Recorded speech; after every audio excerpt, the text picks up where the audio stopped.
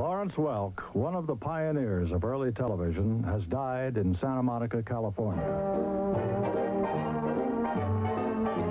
His musical variety show spanned 4 decades, starting as a local program in 1951, moving to the ABC network in 1955. 1, 2,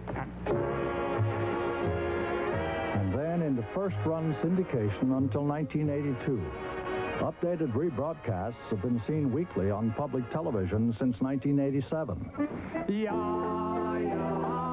Born in 1903 in North Dakota, the son of German immigrants, he left home at age 21, accordion in hand, speaking no English. For the next 25 years, his Midwestern dance band played all across the country.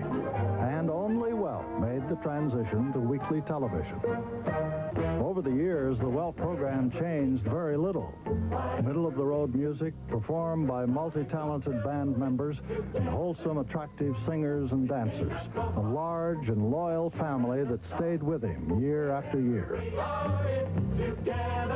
He was gently kidded by critics and comedians. But Look magazine said it best with their cover story. Nobody likes him but the public.